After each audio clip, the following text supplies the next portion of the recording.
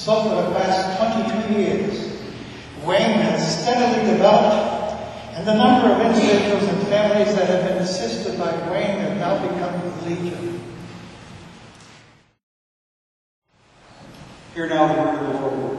Me han enviado a predicar buenas nuevas a los habitantes.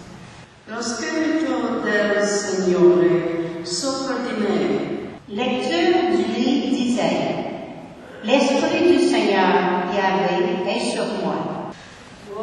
Adonai Elohim Allah, Ya'an Moshe Adonai Oti. Der Geist Gottes des Herrn ist auf mir, weil der Herr mich gesalbt hat.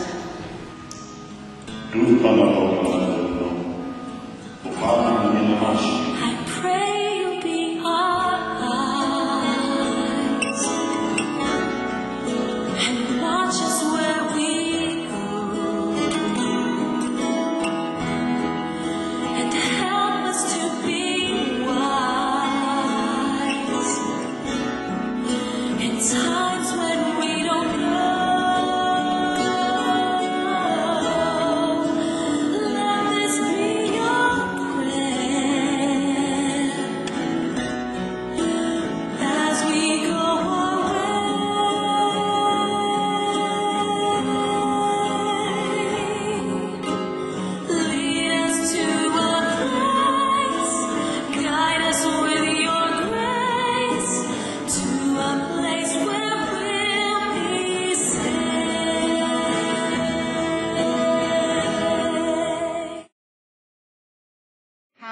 Everyone today?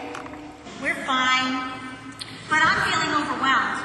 I'm reading all these things, requests for help from organizations trying to help people with terrible problems. And now I see in the paper that about this article about the no-freeze shelter, and the soup kitchen has no food on its shelves.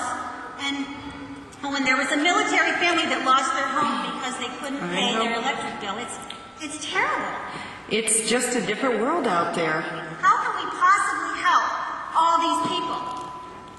It's overwhelming. Is there any reason to keep trying? There seems to be so much despair. Well, I know it sounds that way, but we have to help. We have to try to help someone. And, well, I brought something for you today. Here. These are from my little old auntie. She's about 80 years old, and she was out having some ice cream at Dairy Bar a few weeks ago, mind you. But she saw this man, and he had a small little coat on, and he just looked like he was in need of a lot of help. She thought, he must be cold and hungry. So she didn't know what to do, so she went home and she started to knit. And she made these scarves, and she said, maybe they can be used for somebody. So before you know it, I had this package here for you to take to WAIM, and she's got another package for me to take to the soup kitchen. That is so precious. Is she knitting any more? Well, you know my aunt. Once she gets a bee in her bonnet, there's going to be a lot more to come. I wish I could knit. All right, Mom, let me help you out. You know how you told Grace that if she never started practicing her violin that she wouldn't be able to play all the songs she can play now? This is the same thing. You feel despair over how many people need help. You feel stuck because you can't help them all. This is just like the violin. You need to start with what you know and what you can do. You don't have to be able to do it all in the beginning like you just told Grace. You always say you'll feel better if you just get started, and action pushes back despair. You should take your own advice.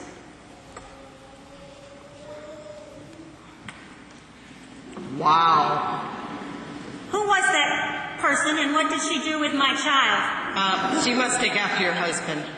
The seed that falls on good ground will yield a fruitful harvest. The seed that falls on good ground will yield a fruitful harvest. The Windham Area Interfaith Ministry uplifts and unites our community by providing caring service and resources to meet our neighbors' needs with dignity and respect.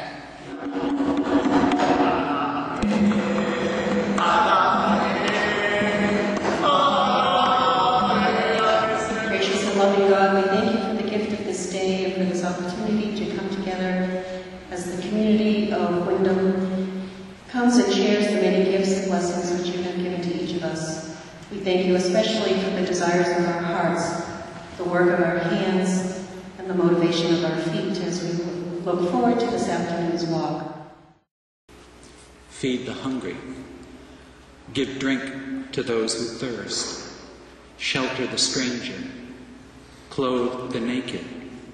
Visit the sick. Bury the dead. Minister to the prisoner.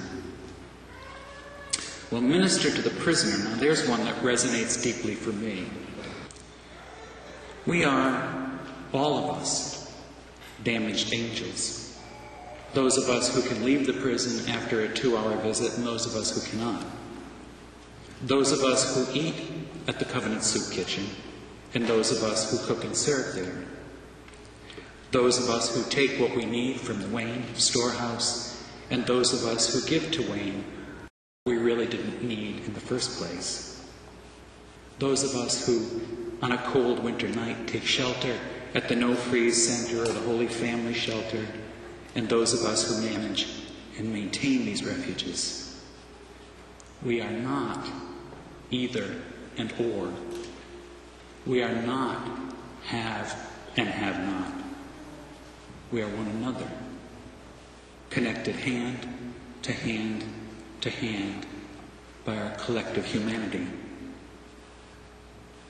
And so for this coming holiday season and for all the seasons that follow it, may we heed the wise counsel of Isaiah by preaching the good news to the poor, by binding up the brokenhearted, and by providing a release from darkness for those who live in prisons of their own or others' making.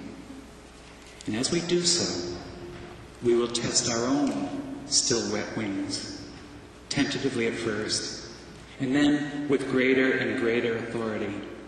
And as that happens, we will rise above the concrete and razor wire of our own shortcomings and sins. Our shackles will loosen and fall. Our perspective will change. We will fly away.